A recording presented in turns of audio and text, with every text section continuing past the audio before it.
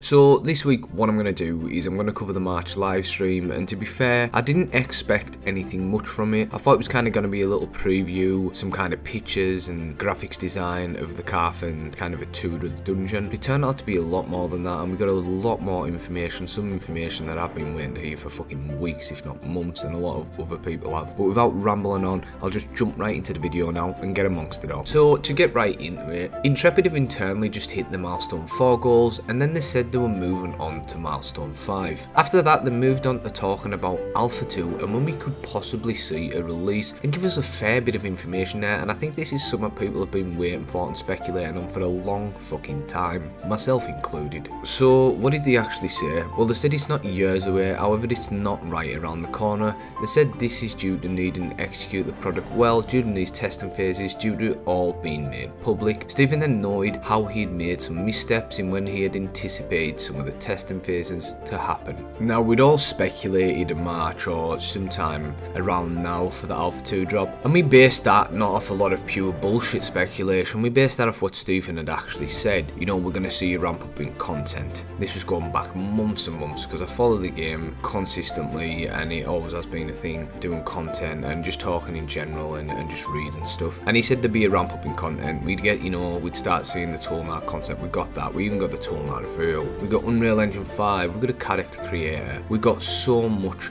information, so much good drops, and I mean there's many that I haven't even mentioned there, and this was what we said we'd see leading up to the ramp up to Alpha 2, and then we get spot testing. So we got everything Stephen had said we were gonna get, so everyone presumed that Alpha 2 was around the corner. We got told it was only gonna be a little chunk, only a little snipper, and then obviously we'd get more in pieces, so you won't just get all of Alpha 2, and I know Stephen said we're gonna get all of Alpha 2, but originally going off what was previously said, it was actually a snipper, small part of it. We wouldn't get everything at once, and then more would be added and we potentially get wipes. That was what was stated to be a fact. Now, I am seeing other people coming out with information that, you know, they've read and seen that we're getting it all at launch. Now, I still don't believe we're going to get all of Alpha 2 at launch. I still think it's going to be done in segments, and I think maybe you overestimated what his development team could and how fast they could do things. I think it's a good thing that it delayed it. It doesn't really bother me, but what I want to see is the people who have paid Alpha 2 and put that amount of money into the game, that we do get a good testing phase, a minimum of at least 6 to 8 months in-game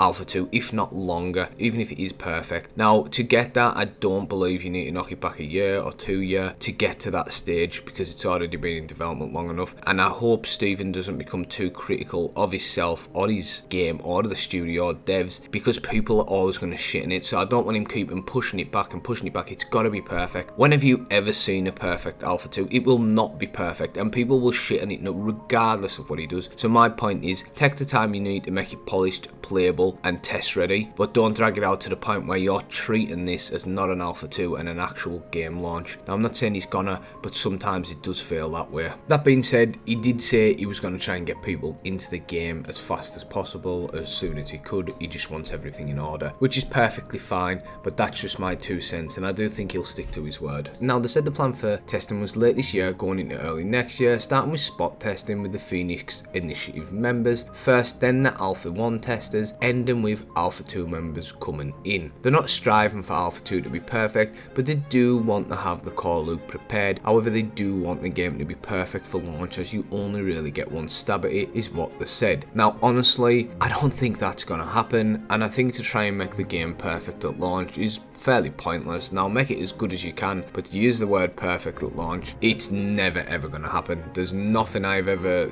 witnessed in life, in real life, in game that's perfect. I suppose you could say it's in the eye of the beholder, but trust me, a game this complex with this many systems isn't going to be perfect. And when you're saying things like perfect for launch, he's putting his team and himself on the line there, because people are going to say, you said this would be perfect, what about this, this and this? He shouldn't be saying things like this. He should probably just say, I'll make it as best as I can, as you know, functional as I can and as bug free as I can, because you are definitely not going to get a perfect launch. It's not possible. I mean, fucking hell, I hope I'm wrong, but I'm just being logical here. And I think sometimes when he gets a bit of heat, it's because of stuff like that he's mentioned. Not that I care, but a lot of people will swear that, manipulate them wordings there, and they'll use it against him when they spit the dummy out and stuff. Now, for the people that maybe don't watch my videos or other videos, kind of already knew this. We knew even more than this, but I think this was more aimed at maybe newcomers coming in, so saying this is what you're actually getting with Alpha 2, because it isn't really like many other Alpha 2s. It's more like an early access. It's really going to be some great content, and it's definitely worth the money I paid in, and I believe other people paid in. So it was good to see him relay that information to maybe newcomers that don't know as much about the testing phase. There was also talks about making a documentary of how Ashes was made once the game is out, as all sessions internally have been filmed, which would give a major look into how MMOs are made. A full-on proper documentary like this, I would personally be interested. Maybe it's not for everyone,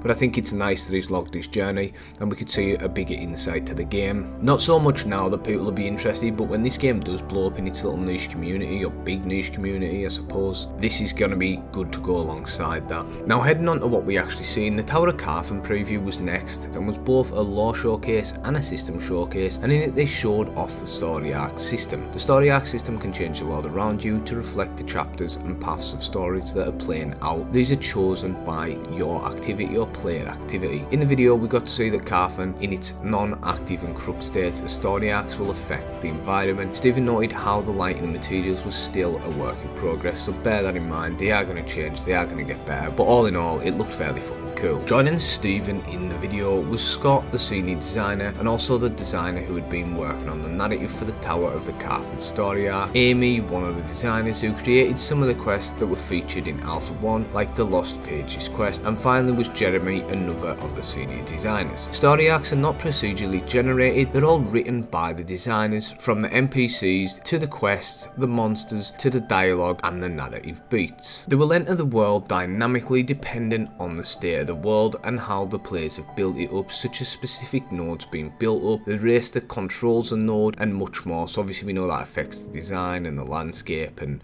how buildings look and a bunch of other things, and they were kind of elaborating more onto that. There will be no quest subs in the game due to the way the world and node system work. They wanted content to be in the world that made sense for that specific server, because each server tells its own story and will be vastly different from other servers people are playing on. We got to see how the environment changed when the chapter Blood Still Due became active. The story arc is told in 4 chapters. As they ran down you could see the bridge moving to allow access to the tower. They then talked a little bit about the Tower of Carfen lore, and if you want to know more about that you can check out my last live stream video, which goes a bit deeper into the lore of the Tower of Carfen and kind of what's going on there. This area is corrupt due to Lord Inamon's use of blood magic, as any use of the magic creates the corrupt in the caster and can bleed into the environment. As mentioned before, the story arc is told over 4 chapters and will update spawns and quest givers and change what quests are available. You can progress the quests of the chapter at your own pace, however this will only be while the chapter is active. If the chapter is not active you're not going to be able to do them. When Stephen opened his journal we got to see the other story arcs that were going on, and you could see the phase timers which indicate how much real world time the chapter is going to be available for. You could also see what quests are linked to the story arc, and you can pick the quests from a list, as many of them are optional. Most of them will be hidden when you first accept the story arc. What quests are completed for that story arc, on the whole server decide what is going to happen in the later phases of the story arc, such as what quests will be available, what NPCs are available, as helping one NPC can lock you out of helping different NPCs. Due to the environment changing, so do the resources in the area, and this activates rare resource spawners that will occur during certain events. One resource mentioned was like the corrupted soul bloom. Each story arc has its own special resource, so it will be important to look out for these. So it really does, even for PvPers, incentivize going out, doing the quests, doing the PvE and getting involved in shit, and I do think it's a good design plan, or something they wanted to implement in the game, or have implemented hopefully so far. We then got a brief overview of 5 statues that were 5 of the deans of the Mages University. The first ever dean of the university was Tenphilorus Rin, and he was an elf that came over and built the Mages Tower and taught the first students. The next dean was his student Aristod, and he was the first human dean after Tenphilorus went back to the elves. The third dean talked about was Jenica. No one knows what happened to her, as she never died, she just disappeared one day as her expertise was teleportation. Then we had Darren Lamont, and his family is very central to the story arc for the Tower of Carfen. The final dean mentioned was Clonzander, and his areas of expertise was alchemy. We saw lots of murals which showed the history of the world and also showed the 3 moons of Verra have 5 phases. Most story arcs do repeat like the Tower of Carfen. After they've been completed, they're going to cool down and then they will repeat again, so you have a chance to actually do them again and not always miss out on these things. For the big major world spanning story arcs, these won't repeat. When the branches of the story arc are decided through player interaction, they are canonised in the server's history. However, you can replay them through a separate system. However, the decision and objectives you complete ain't gonna count towards your server canonised lore. The Tower of Carfen is a large dungeon, and it's the largest in the Riverlands and will be a major feature in Alpha 2. The story arc can end in 2 ways, either with a boss encounter at the top of the tower or with a boss encounter that is at the ground level in the supporting city. So what we got from that was a decent bit of information, but mostly, let's be honest, we're not seeing Alpha 2 this year. It is a bit shit and I did expect it to come, but it is what it is. You know, I'm not too bothered. You know, let them take the time to test stuff out. We should get spot testing end of the year, and going into next year, I would probably say Q2, Q3 earliest, we'll probably get Alpha 2. Now, I'd like to say logically we could see Alpha 1, but I would honestly say the best way for everyone now is just push it back to the furthest day. I expect to see Alpha 2 halfway into next year or late next year, and if we get it earlier, brilliant. Now, if Steven starts saying stuff or the company starts suggesting dates or saying we're going to see certain things, I genuinely wouldn't even go off that. I wouldn't start presuming we're going to see it. I mean, I'll give information in my videos and I'll make sure I'm giving out the information of what we're getting told, but I will probably be a bit more swaying on the later dates than anything, just to not get my hopes up, because I really did convince myself with what Steven was saying, and obviously like he said he had hiccups and maybe said certain things he shouldn't have, that it was going to come earlier than it is. But I think in the long run this is probably the best thing, and overall it'll help the game, the development of the game, and how Alpha 2 launches and runs and overall leads to a better endgame product. And to finally round the video, I'll probably do another one covering AMA, and if you haven't seen that, I would check out the AMA. There's going to be a lot more Ashes content, and I'm going to try and keep up as always with the monthly live streams, and any content we get I'll pump out. Obviously it's quieting down now and there isn't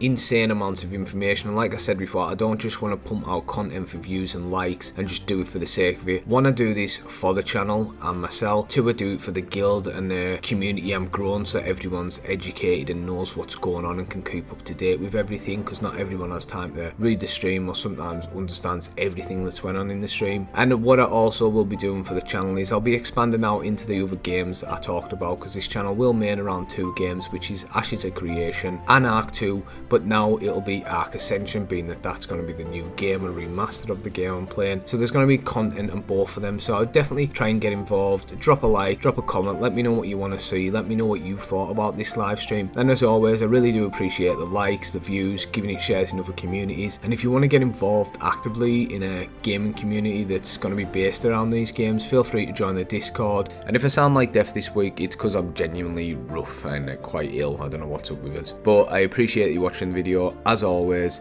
and I'll catch you in the next one. Cheers.